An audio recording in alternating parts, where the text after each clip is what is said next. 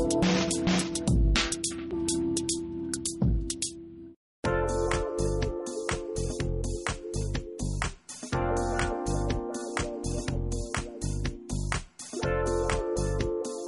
dress is by Marc Jacobs. My shoes are by YSL. I woke up at 10 this morning. I was supposed to be here at 9:30. It was the only thing that was in a garment bag. I bought it. I've never taken it out of the closet. I grabbed a pair of shoes, and ran here. I have on jewelry by Philip Cranji.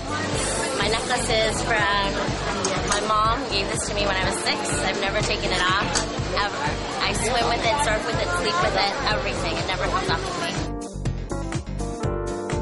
The first tattoo I ever got was when I was 14, and it's on my stomach. You can't see it, but I think my favorite tattoo is probably my scissors.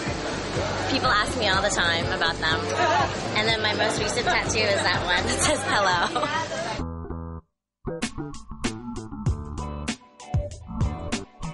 My hair is just a basic mohawk. Generally it's black, but for summer I went blonde. It's blonde satin.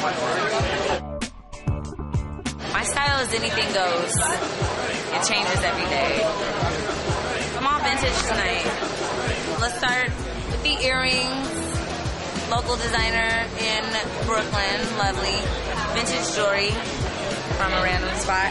I'm wearing these awesome Gitano vintage jeans. They're kind of jeany pants-ish, which I have rolled up. I actually got these pants in a thrift store in Philadelphia for $14.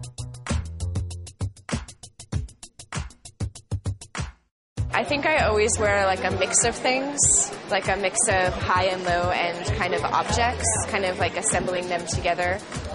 My skirt is APC. My shoes are Chloe. My bracelet is from a vintage store.